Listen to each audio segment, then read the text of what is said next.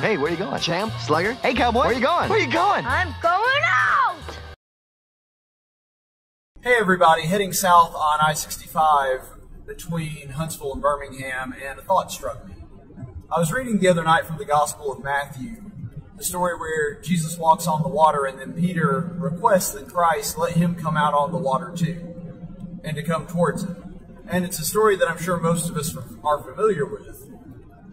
The Apostle Peter steps out onto the water, a very bold thing to do, and then all of a sudden he starts getting distracted by the storm that is going on. There's wind, there's waves, there's rain, and he starts looking to the right and the left and seeing how turbulent the sea is, and he takes his eyes off of Christ, and immediately he starts sinking into the water.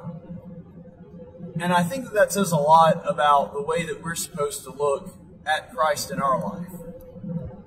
Everybody has storms. I don't care who you are. I don't care what kind of life that you live, whether you're rich or you're poor, you live in the country, you live in the city, whether you've got a lot of family, whether you have virtually no family. Everybody's got storms. Everybody has things in their life that just don't go their way.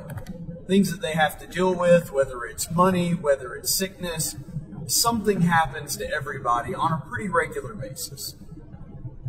And I think that where we start going wrong, where we start sinking, is when we start focusing on the waves, we start focusing on the rain, we start focusing on the storms in our life, rather than looking forward at Christ. Now, Peter already knew that the sea was stormy. He was in a boat. He was very aware of the fact that the storm was raging pretty heavy at that point. So, what happened?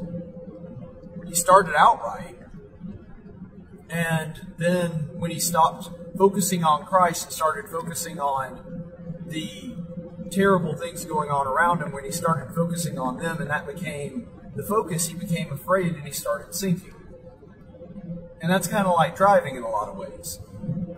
If you focus too much on the storm, if you focus on what's going on around you, if you focus too much on the other cars or start looking behind you and worrying about that, then you're going to lose focus on your goal, and you're either going to go in the wrong direction or, unfortunately, much worse, you wind up wrecking. That's obviously not good. And so, just like Peter, I think that the point of that story is that we have to keep our eyes constantly focused on Christ. Are we aware of the storm? Sure. Do we do the best that we can to deal with the circumstances of our life? Absolutely. That's something that the Bible really helps us with.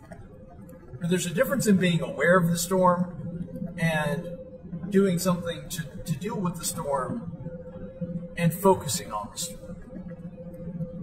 We focus on Christ. And if we focus on Christ, we have faith in Him that, yes, the storm is there. Yes, we know it's there. But that whatever the storm happens to throw at us, it'll be okay because our focus is on Christ.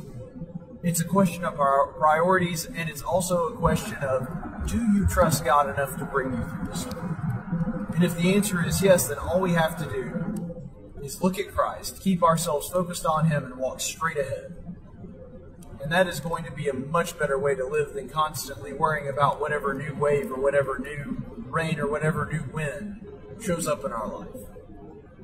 Keep our eyes focused on Christ and walking forward so that one day we reach Him.